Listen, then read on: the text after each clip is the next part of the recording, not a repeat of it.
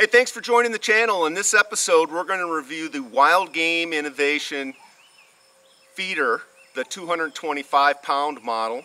So stay with us. Hi, this is Tim and Doyle. Welcome to Midwest Hunting and Outdoors by Two Dumbasses, a podcast about the outdoors, hunting, and being a steward of the land. Hey, if you like what these two dumbasses are doing, please hit the like button and subscribe today. Okay, as you can see, I've already got this feeder built, and in fact, I purchased this feeder 7 years ago. It was one of the first things I purchased and put on the new land that I purchased, and that's been over 7 years ago. So it's been a good feeder for me in general, and in fact, I went out and bought another one, so I've got two of these now, and I'm encouraged. My brother, he was in the market for a feeder, and he purchased it. We're not sponsored by Wild Game or any feeders, so I'm just trying to give you an unbiased review and opinion of this. But when you do unbox this, top part is going to come in three pieces: the bottom part, the top part, and then the lid. It's really easy to put together. It's just got push button, kind of like plastic rivets that hold it together. And then each leg section is made out of 5 pieces, with the fifth piece being the most critical, which only fits into the bottom of the feeder. So as you can see, I have added an optional solar panel on mine, because when I charge the battery up, I want to put it in there and leave it for the off season, and not have to mess with charging the battery again. And that's been a pretty good deal. And I've added this cage, so we'll talk about the pros and cons of this feeder here in a little bit, but this cage is definitely one of the important options that I would encourage you to get. So the feeder itself is set up to hold approximately 225 pounds of corn, and the way it's programmed here, it's set up with a 6-volt wire, 6-volt rechargeable battery with 4 programs. So that could mean you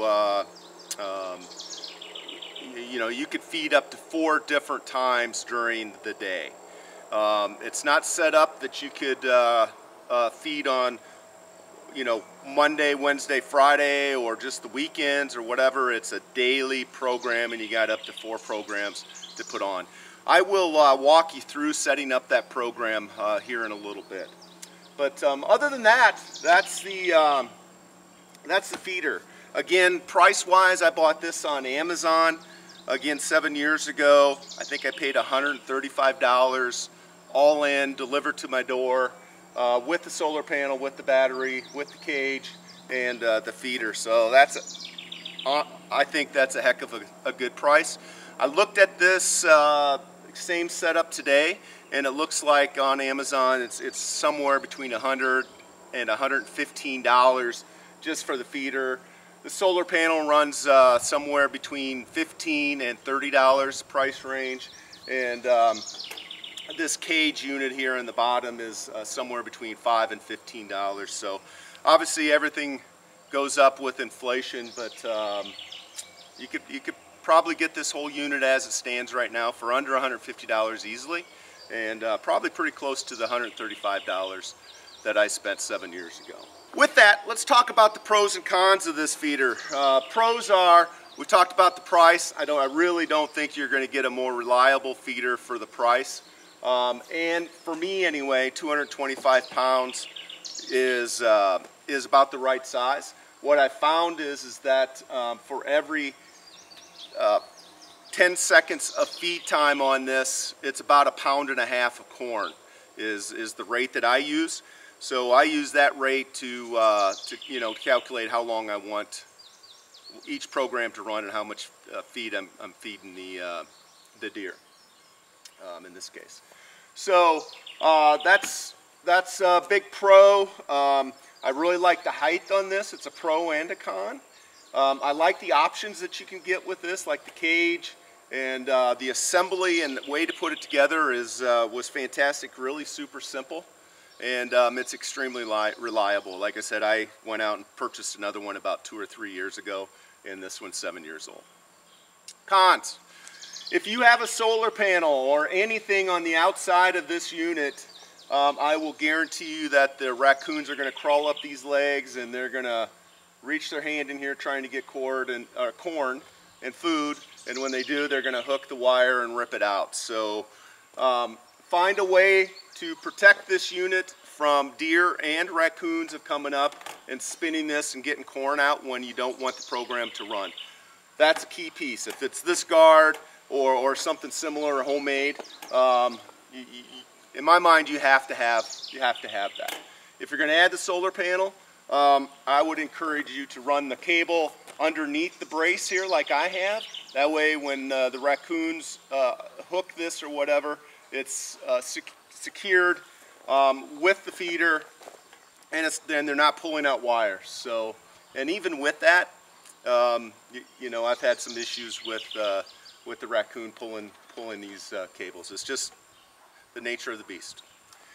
The other thing is you've got to think through this and decide how you're going to get your corn into the top here. With me, I've got my ATV with my corn. I pull up, I jump up on the ATV, and then I muscle the bag of corn 50 pounds over my head and dump it in. So I prefer not to do that, but if you lower it down, then the raccoons and deer can get to it. I'm working on an idea here how to do that, because I don't want to be standing up there and I don't want to be lifting 50 pounds over my head as I get older and older. But so that's something to think through, and certainly with all feeders that have some height to it, an issue that you're going to have to deal with. Other than that, I guess the last thing con-wise, and it's maybe just a redesign. When you're assembling this, you can assemble it with one person. When you want to put it out, you can actually do it with one person, but what you're going to find is if you don't screw or attach these sections of legs together, what I've done is I've drilled and put screws in each one. So this leg is one piece and it won't come apart. If you don't do that, it's a jigsaw puzzle to get this elevated with the legs in one spot, and you're holding the feeder and you got pieces of legs that are falling off. So I'd really encourage you to make life simple for yourself and make it easier to assemble and disassemble when you're putting this feeder up, and put screws in here to hold these leg assemblies in place so they don't fall apart. All right, to insert the battery, you're going to open the cover, and again, I've got a solar panel hooked up to this, so I've got 2 wires on each post. If you don't have the solar panel, you're just going to have 1 wire per post. But I am going to, you just slide your battery in there and connect your alligator clips, and you're good to go. But let's walk through the programming here real quick.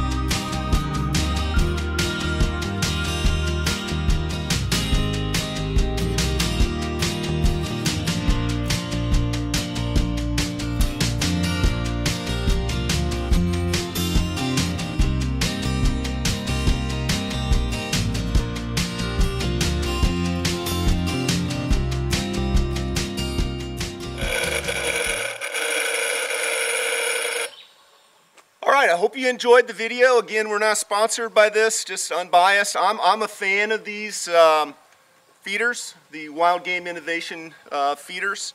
For the price, I haven't seen anything out there any better, and the simplicity and everything that comes with it. So If you're looking for a feeder, you know, this might be the one for you.